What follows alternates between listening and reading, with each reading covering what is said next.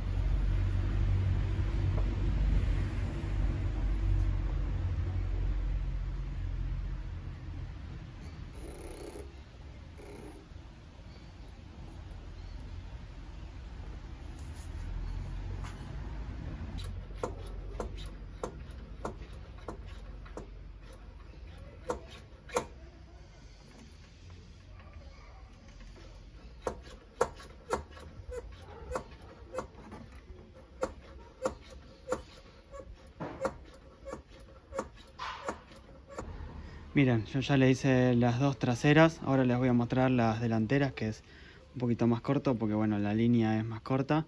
Fíjense el color ámbar oscuro y eso que le está dando la luz ahora. Plena luz. Súper viejo ya estaba.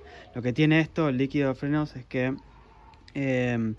digamos, la hidráulica se ve perjudicada en el caso de que haya una burbujita de aire, y el líquido de frenos con el tiempo va absorbiendo humedad y bueno, obviamente cuando entra en calor esa humedad puede desprender alguna burbujita de aire, de oxígeno, y bueno, eso es lo que hace que si está muy viejo el pedal de freno se te puede ir al fondo, porque obviamente el líquido no se comprime, pero el gas, o sea la burbujita de aire sí se comprime.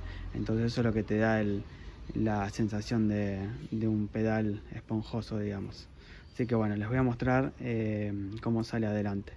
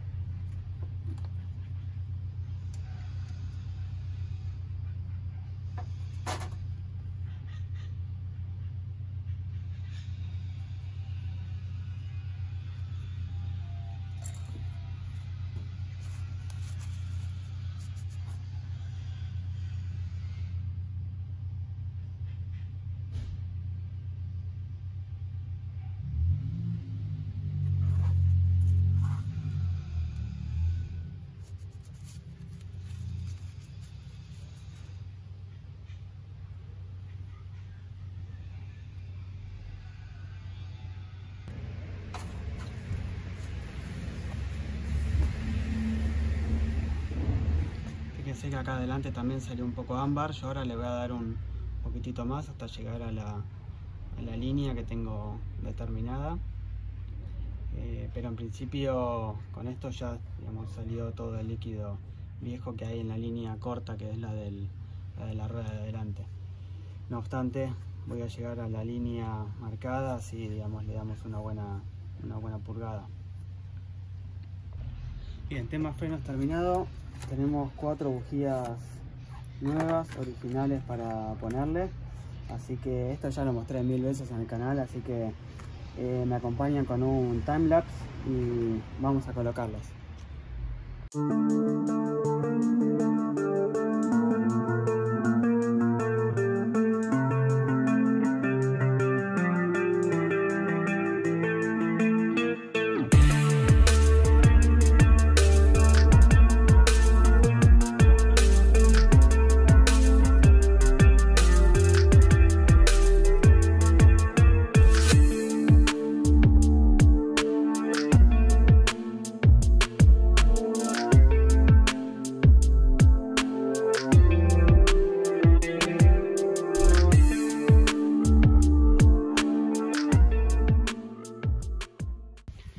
Vamos entonces con la parte del service.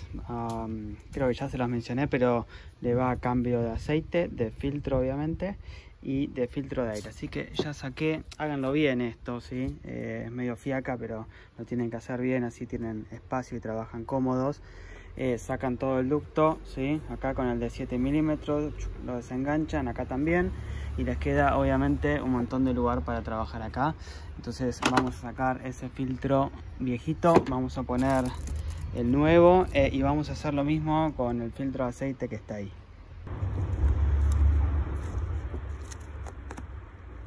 Estaba súper bien, súper bien, estaba para el cambio. Ahí queda el nuevo. Les dejo una recomendación: cuando lo abren, fíjense que atrás, ahí donde estoy marcando, tiene 3 muescas. Para ponerlo bien, sáquenlo, acomodan bien el filtro, que calce bien, y después lo vuelven a calzar atrás. Fíjense que tiene que quedar bien calzado. ¿Ves? Ahí quedó bien calzado y ahí lo pueden cerrar, porque si no, cuesta acomodarlo un poquitito.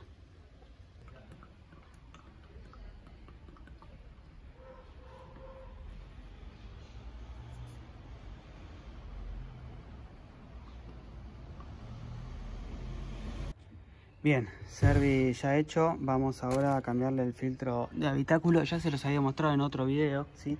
Tienen que sacar el paño acústico que hay acá. Y allá al fondo, bueno, obviamente sacan la tapita y acá tienen lo que sería el filtro viejo. Estaba mal, pero no estaba tan mal.